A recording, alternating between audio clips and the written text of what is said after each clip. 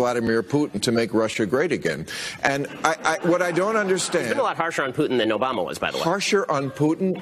Not in terms of his rhetoric, in terms of his actions. He has armed the people of Ukraine with deadly weaponry, which Obama would not do. 200 Russian soldiers were killed in Syria by U.S. forces under Donald Trump, not under Barack Obama. It was Barack Obama who was saying to Dmitry Medvedev that he wanted to provide him with flexibility in 2012. Crimea was annexed under Barack Obama. Ben Shapiro in the liberal lion's den this week with Bill Maher, the editor-in-chief of DailyWire.com, joins me now. Now, I think the only reason you really stumped him there, Ben, was because he was high.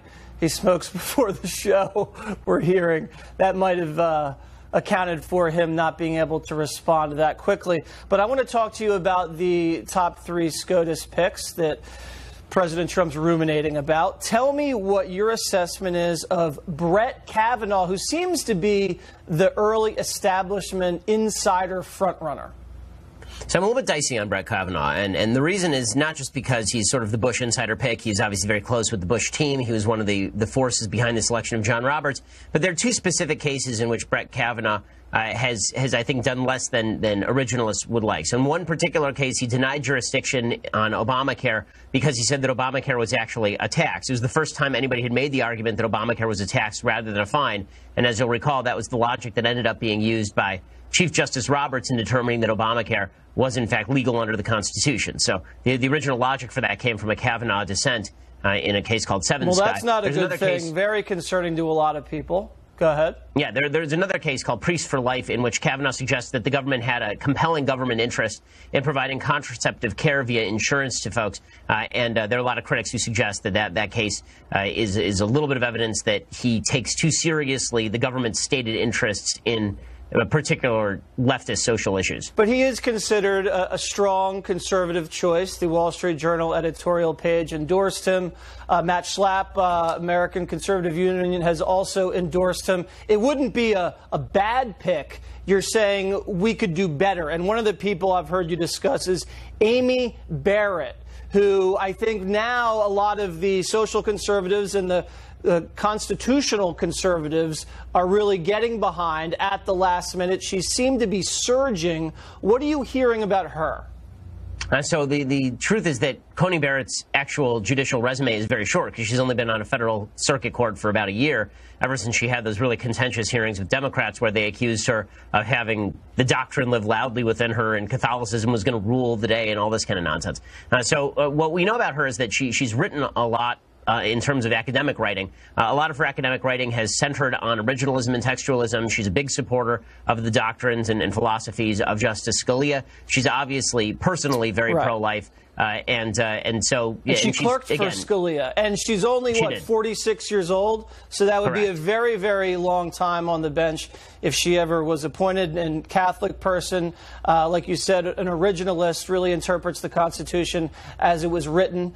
And now we're hearing about Raymond Kethledge. Now, Raymond Kethledge, the third person, he was the runner-up to Gorsuch. And now he's making a late surge, too. He clerked for Kennedy, University of Michigan guy. What do you know about him? So Kethledge's resume is quite good. His decisions are very strong. They're well worded.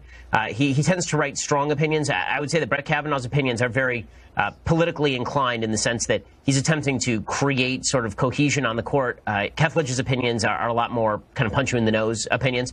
He has a very strong record on the Second Amendment in particular.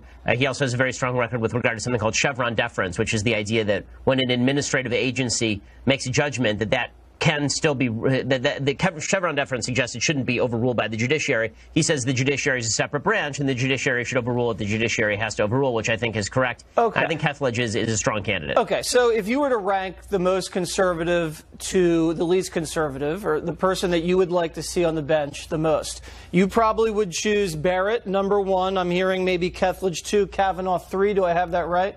That's right, yeah. Okay, but all solid picks to replace Justice Kennedy, who was the swing justice. All right, now I think that's right. I think that's right. Although I would say that the best shot that one of them ends up being Roberts is probably Kavanaugh. Yeah, Roberts not the best, but still really not that bad.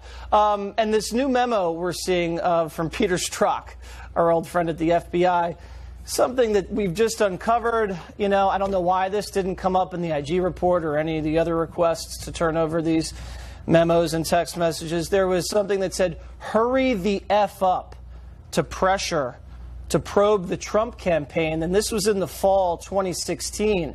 So he's talking about hurrying this thing up. Obviously politically motivated and electorally motivated. What is your thinking behind that? It's just more and more nonsense, or what?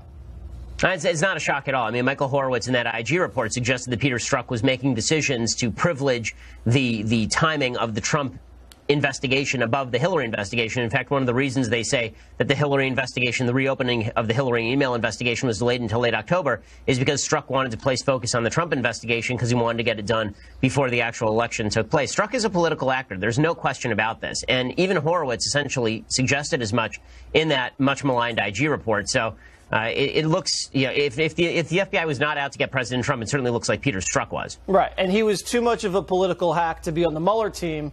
I don't see why that reasoning wouldn't, disallow him from being on the Comey team. So either way, he's poisoned it. It's just a matter of how far they're going to take that. Now, the DNC chairman, Perez, he was asked about this woman out of the Bronx, Ocasio-Cortez, who is an abolish ICE activist, an avowed socialist. And here is what the chairman of the DNC said about an avowed socialist. Listen. I have 3 kids, 2 of whom are daughters. One just graduated college, one is in college, and they were both texting me about their excitement over Alexandria because she represents the future of our party. So socialism is the future of the Democratic Party, Ben. I don't think the Democratic Party has a future because that's not good. Well, I think the Democratic Party obviously has moved radically left in terms of identity politics and intersectionality. And Ocasio-Cortez represents sort of the merger of the intersectional wing of the Democratic Party with the Bernie Sanders socialist wing of the Democratic Party. And while it's easy to dismiss the socialism of the Democratic Party, the truth is that we live in a country that tends to swing back and forth between the parties. It's not good for the country that the Democratic Party has moved so far to the left that they're now outflanking some European left-wing parties, because you have to imagine at some point these jokers could be back in power. Well, I mean, remember what happened with Barack Obama. He took the country way far left, and you saw a huge rebellion with the Tea Party. They destroyed the Democratic bench nationally. They're totally out of power. So we saw what happened there. I just can't believe it. Hopefully it doesn't swing that far to the left, Ben. Got to run. Thanks so much.